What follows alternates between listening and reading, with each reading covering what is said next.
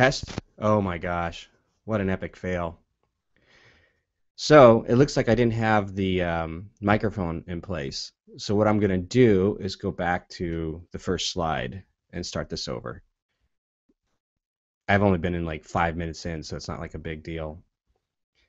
So, okay, cool. So if anybody was here watching live, let me know in the Q&A, because obviously this is an epic fail. So I'm going to have to actually edit this, I think, when I publish it live. So, welcome to the Film Trooper Presents Film Marketing Fridays. I'm your host, Scott McMahon. I'm a fellow film trooper, and I will go ahead and say hi real quick, as this should switch over. Switch over. Okay, there we go. There I am. Yeah, so if anybody had watched that first part, I failed to actually activate the microphone. So, what are you going to do? But if anybody's there live, go ahead and throw in a question for me using the Q&A app. Today I want to kind of go over the big picture. So we have of just business in terms of who's making the money and how do we figure out our film marketing strategies within that confines. And so let's just get on with the slide share part of it. So, or I don't know what they call, Google's calls this thing, presentation. Okay, there we go. So it's Film Trooper Presents Film Marketing Fridays, and let's see here. Oh, here we go. So I want to talk about the gold rush in the 1840s. I'm guessing right now. I don't have the exact date when the actual gold rush boom happened, but during the mid 1800s, a lot of people from around the world flocked to California in hopes and dreams of finding gold nuggets to become rich, and that's what caused the boom of California. But the question is, who made all the money during the gold rush? A lot of you probably already know this answer, but it wasn't the prospectors. It wasn't the people that did find gold. That didn't make them rich. The people that made all the money during this time were the business people who sold the tools to all these dreamers, all these prospectors. These are people who, like Levi Jeans, who sold the denim clothing so that you can do your job as a prospector and try to find gold. These are the people who sold you the picks, the tents, and the shovels, anything that you needed to to live out that dream of possibly finding the gold. But the people that made all the money were the people selling all the tools. So, what was the new gold rush? The new gold rush is like, who wants to be a star? In Hollywood, everybody wants to be a star. Either you want to be an actor, actress, rock star, film composer, a director, a producer, anything, a cinematographer. You're living out this dream. And when I say Hollywood, it's almost like more of like a metaphor, a mindset of where all these dreamers are coming to. And there's a lot of that's centrally focused in the Los Angeles area. But who is making all the money? Again, if this is sort of a paraphrasing of Francis Ford Coppola's quote where he was saying, who is paying the creatives? If you know who is paying the creatives, and they are the ones with the power. And there is a subset of this industry is how many people are selling the dream. When I say that, think to yourself about how many people are selling, like, hey, learn how to write a screenplay, learn how to make a movie, learn how to act, on how to book that audition, how to, make your first movie, or whatever it is. It's information being sold to you. It's people are selling you the tools. I will teach you the tools or give you the tools. The big one is like camera gear. Again, talking to Jason Brubaker over at filmmakingstuff.com, he had a real good point, is that's why all these blogs are so popular about equipment. We love our gear, and it's like the potential, because all of our excitement is wrapped up in this potential, the potential of all this great stuff that if we can own it or have access to it, we can make something great. But as soon as filmmakers sort of go down that path of making something, I think Ted Hope threw out like a tweet that said, 80% of filmmakers, first-time filmmakers, never make a second film. It's because the process is so arduous and so grueling that it sort of weeds out a lot of the people to keep going to make more after that. And so we get kind of caught up in like all the potentials. So we are buying into this dream because the dream is we want to be a star, right? That's the whole point. So now the question is, what is the new gold rush? Well, in case you haven't noticed, I think everybody wants to have like a hoodie and be like the next Mark Zuckerberg. I mean, so the question is, who wants to be a startup king or queen? And queen, or queen and queen, whatever. So, what is big business now? If the new gold rush, the new gold rush is being a startup entrepreneur, um, then what this industry, the information industry, this is regarding like online business, online marketing, all this type of stuff is big business right now because we are supplying the tools to all these hopefuls like myself, dreaming of becoming a successful entrepreneur or a startup king and queen. So the information industry, the tools, the digital tools, the books, the classes, the training, the coaching, anything that goes into this is big business now because people have a dream, an appetite to become their own boss, their own entrepreneur. So that right now is the new gold rush. So how does the film industry, how does independent film fit into all this? Well, let's take a look at the extreme sports industry, sort of give it some context. Um, who makes all the money in the extreme sports industry? Well, in our who are the rock star athletes? So we see some athletes, either Shaun White with snowboarding and skateboarding. There's motocross, there's surfing, there's again skateboarding. There's a lot of these really amazing like extreme sports athletes, living sort of the rock star dream, and that's what's being sold to us because and sold to kids because they want to be that rock star athlete. They want to be the next, Shaun White. But the question is, are the expendable? Sorry, I should have rewrote that. It should say, are they expendable? I forgot the why.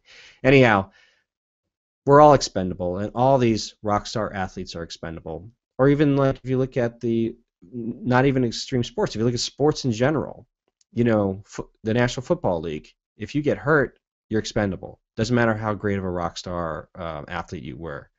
So stuff like that to think about. And the question is the companies that are selling the extreme sports or it's the sports industry, they're selling a lifestyle. So what lifestyle are they selling?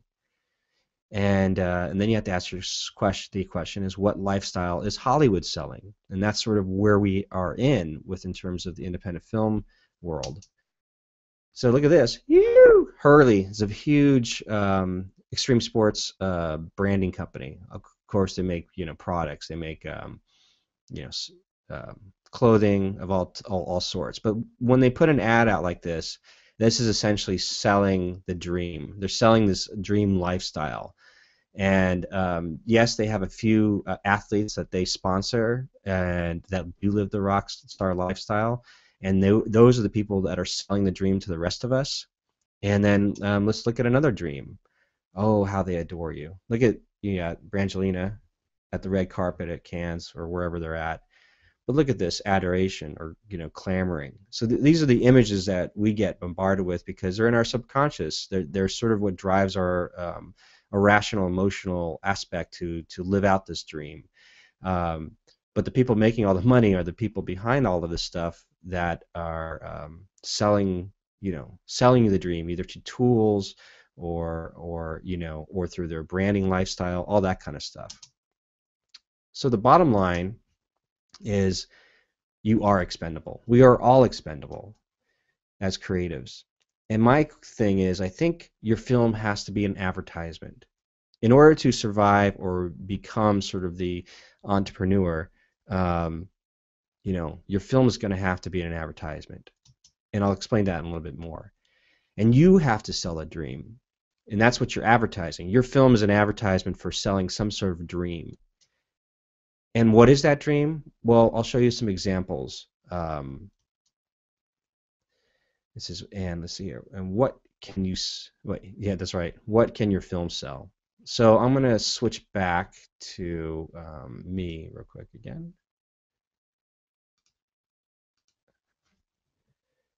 So that was really quick. I mean, it was maybe like a 15-minute presentation, but I hope you kind of get the big picture of like who's controlling all the strings, who's controlling all the money, and sort of where we as creatives or independent filmmakers sort of fit into this whole scheme of things. So you're not like blindsided by your own ego or dreams that get you, just disillusioned that maybe it's not quite working out. Just know that there are people out there that are supplying great tools for filmmakers, but a lot of filmmakers, to use their tools in order to make money for themselves or make money for the company. And so by supplying tools like that, they are selling the dream and making all the money. So let me see here real quick. Okay. So I wanted to show you what I meant by someone who's sort of maybe working outside of the Hollywood system, to kind of give you an idea of how you can make money, how you can sell the dream, how you can sell and use your film as an advertisement to make some, basically make bigger money. So let's take a look at this. Um, okay, I'm going to do this. Sorry, I got to screen share this. Oh, wait. What's this? That's what I want. Okay. Okay, so you can see this film, I don't know if anybody heard it before. It's a documentary by Joe Cross. He's an Australian businessman, entrepreneur, and it was called Fat, Sick, and Nearly Dead. And in this film, he was weighing almost 400 pounds. And so he went on this 60-day juicer fast diet where that's all he ate and drank. That's it. It was basically just raw vegetables and fruit thrown through this juicer. And then for 60 days, he lost like 200 something pounds and looks amazing. And then he got another, so he took this road trip for like across the United States, and he ended up in places like Iowa and New Orleans and so on. And he met a truck driver that was, weighed over way plus 400-pound plus, and helped him reduce so much weight using this fasting diet system using juicers. Well, the film was so moving and so inspiring because he was selling the dream of getting healthy and losing weight, that if you go to his site for his film, Fat Sick and Nearly Dead, one of the first things he does is right up front is the whole movie makes you want to go, geez, I've got to get myself a juicer. So if you click this, it goes to Amazon.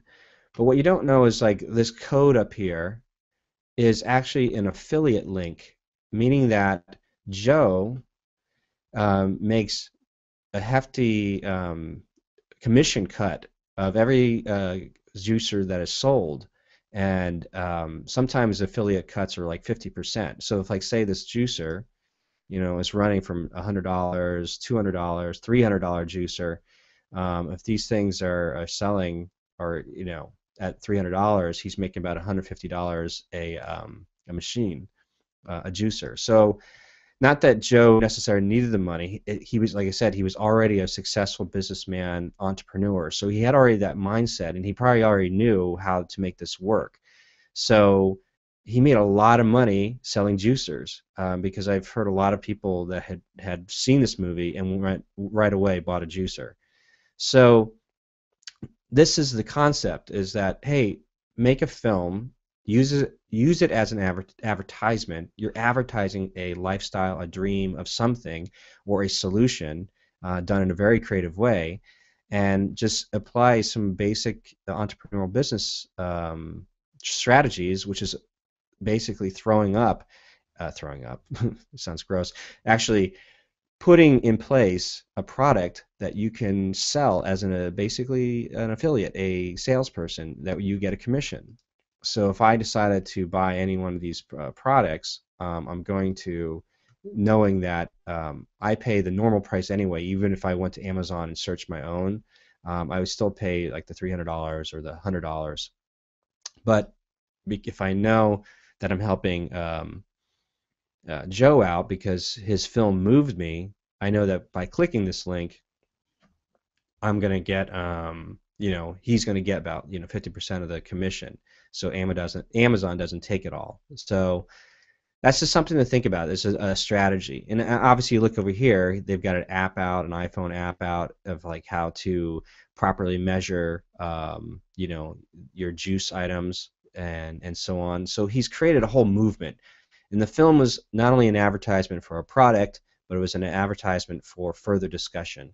And again, this probably works better with documentaries, but if you get creative enough, you could possibly do it with genre films as well. So let's see here. If we go to another woman who's like crazy, sexy cancer. Let's see here. Chris Carr, crazy cancer products. Okay. So this woman at a young age was diagnosed with cancer, but then she beat it, and she started this whole brand based off this documentary that was made about her. So this is called Crazy Sexy Cancer. So again, this is a documentary, but the film, even though she's probably made some good money selling just the film itself, you can see that she's built. Yeah, it doesn't help. I mean, it doesn't hurt. I'm sorry to get Oprah's blessing or Katie Couric or Dr. Oz to be, in your corner, but essentially people go and she did her job of advertising, connecting with some really key influencers. I mean, Oprah's sort of the top of the game. So people bought, her DVD, the movie, but through here, there's all this other stuff that she sells based on the concept that's surrounded the movie. She's got her wellness shop. Now she's got a book. Look at this. Crazy Sexy Kitchen. She's branded it. So it's not just Crazy Sexy Cancer was the name of the movie. Now look at this. She's got a book, Crazy Sexy Kitchen, Crazy Sexy Juices, Crazy Sexy Diet, Crazy Sexy Cancer Tips. Look at this is amazing. Just you scroll down her site. So she's created an empire, a complete business around her experience and through her. So you can see that she's been able to exploit her license and exploit the brand that she's created from these movies. And obviously, that's something that needs to be thought into, because you can't just have like a one-off independent film and then just hope that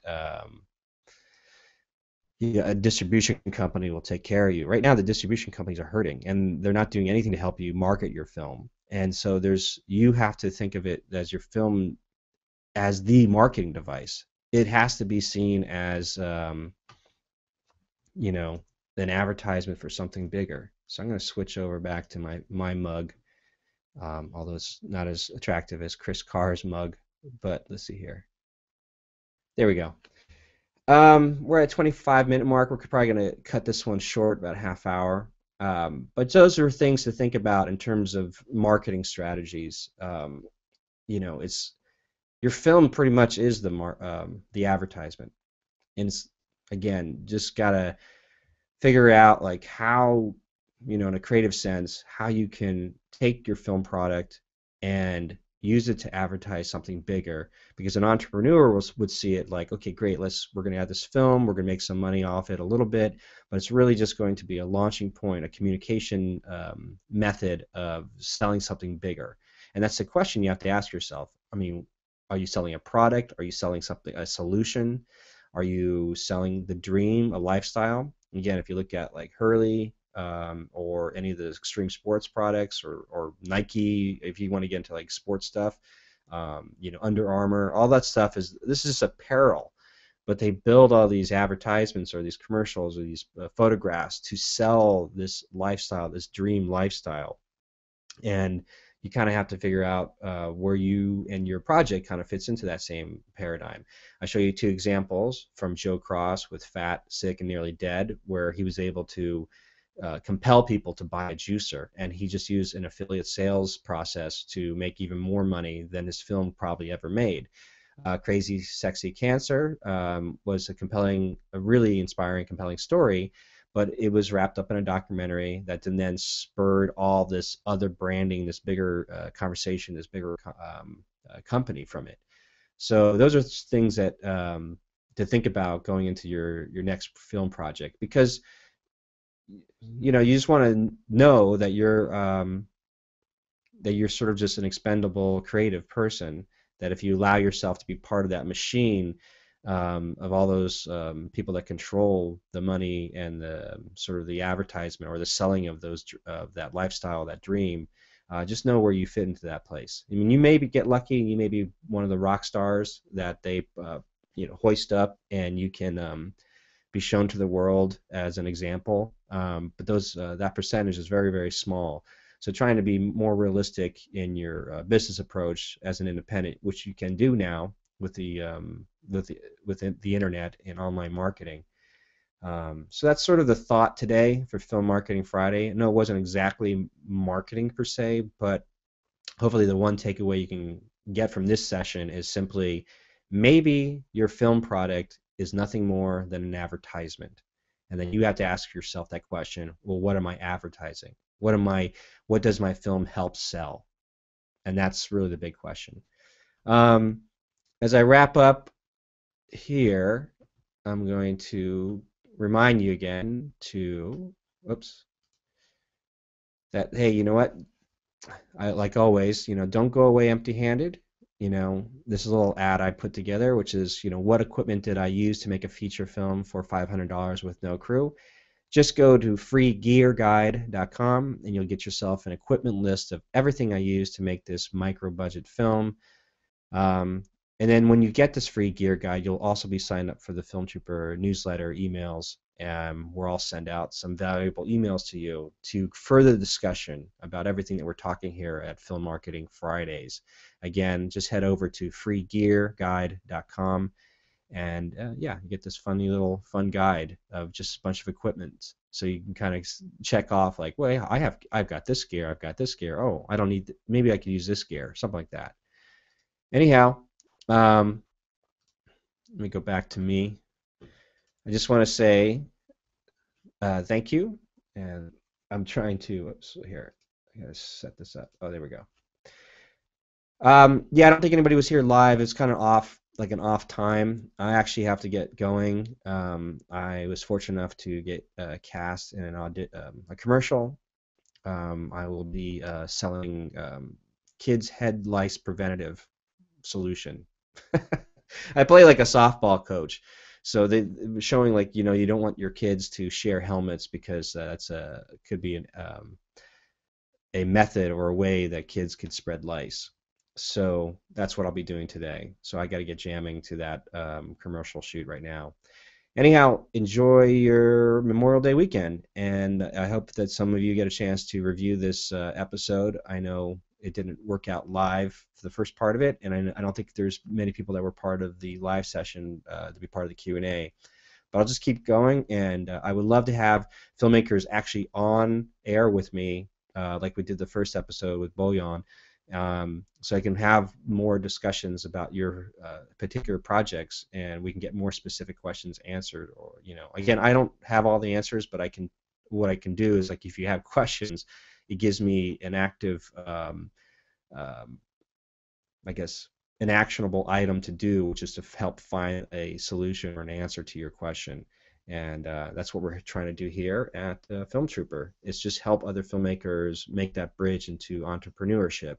And part of that process is understanding marketing, a big part of that, because that's sort of our last barrier as independent filmmakers is film marketing. So enjoy this episode. Thanks for those who tuned in, and I will see you at the next Film Marketing Friday. Sorry, I have to do all this stuff at the same time, and I'm a little slow at it. Okay, thanks everybody.